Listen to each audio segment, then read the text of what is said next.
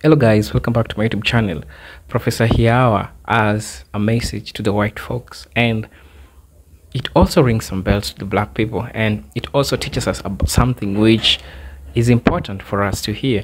So I want us to watch this video. I don't want to say much about this because most of it I feel like I need to deliver this message, and I want to broadcast this message to people so that black people, wherever you are, you can watch this video, and I hope that it is helpful to you and your family.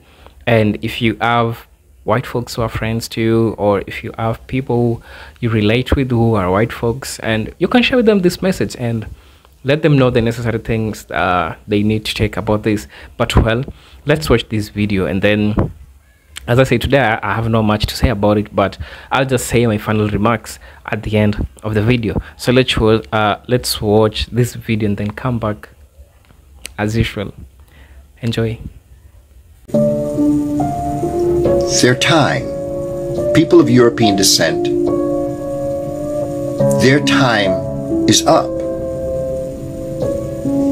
Don't need to go to the history of it. I would recommend that you go to my bio and go to my my webinar series. I did a 4-part webinar series on a movie I was in called Race War, and it's webinar number 2,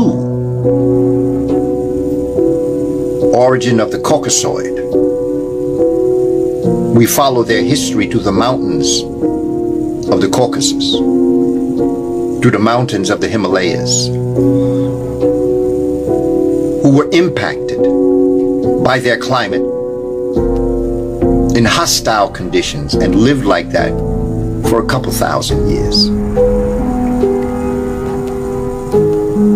And this is where xenophobia, the fear of the foreign, fear of anything that doesn't look like you and walk like you and talk like you. And this is why some of the members of Congress, the more fragile ones, are trying to pass laws now saying that it is the European architect of society that should be America. In other words, people who speak Spanish, you must become like me.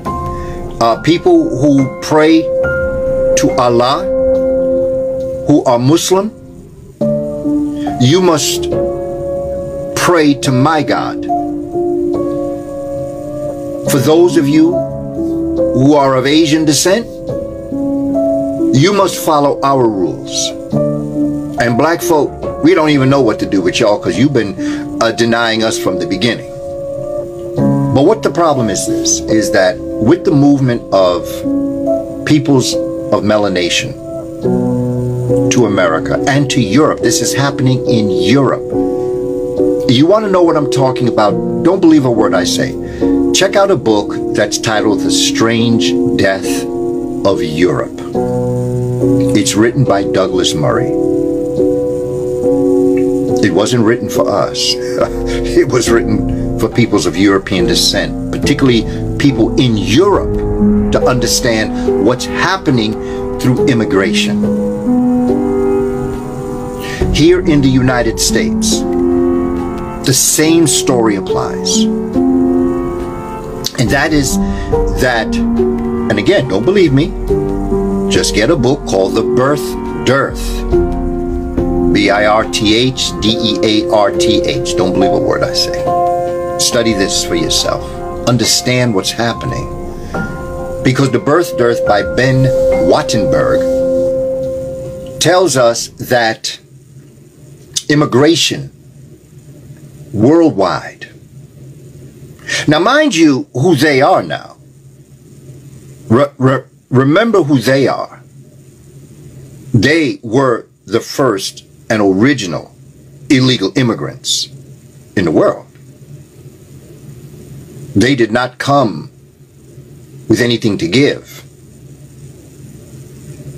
Emma Lazarus, in her poem, Statue of Liberty, says it. Give me your tired, you're homeless, criminals. I mean, she may not have said that, but I'm saying it. You're criminals. You're sick. That's who came to America.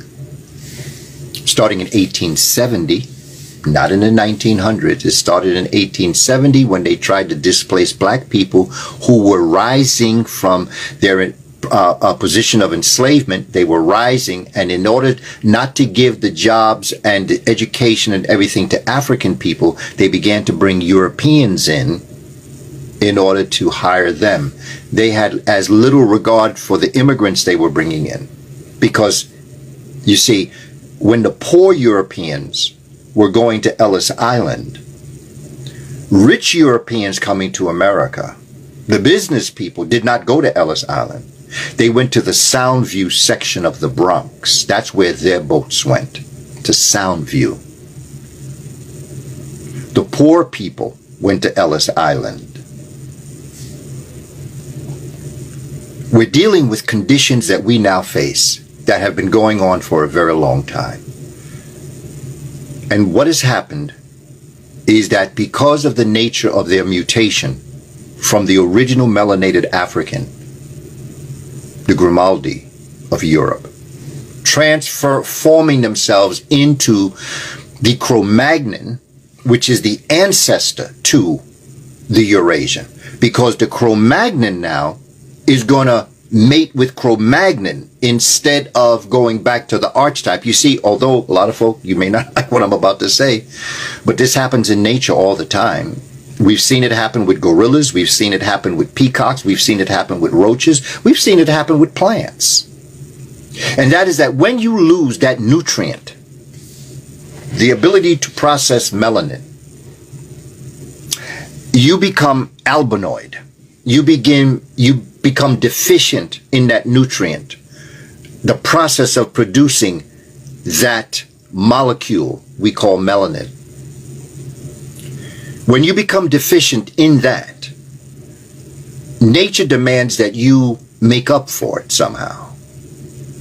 And the way it helped the Africans survive in that ice age for thousands of years was to depigment the skin. But in so doing, they also took away a lot of the melanin content within, known as eumelanin, which became in them what we call pheomelanin. Pheomelanin.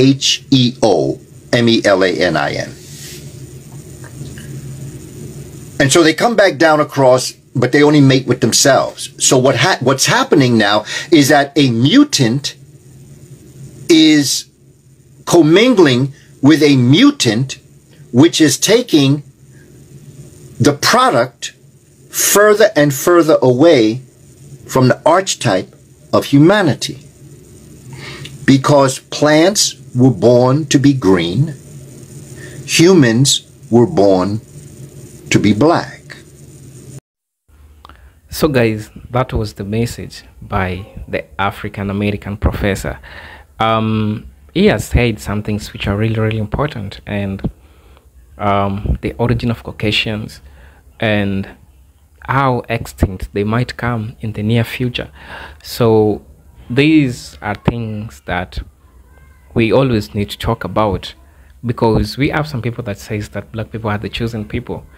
In which line? In the line that when we go extinct, people go extinct, black people will remain.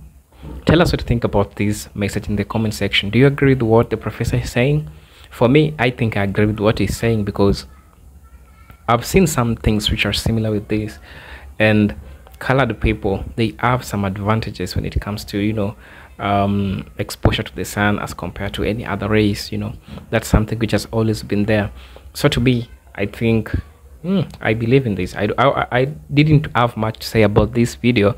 Alternatively, the only thing that I wanted to share, just wanted to broadcast this video so that it might reach different people wherever they are.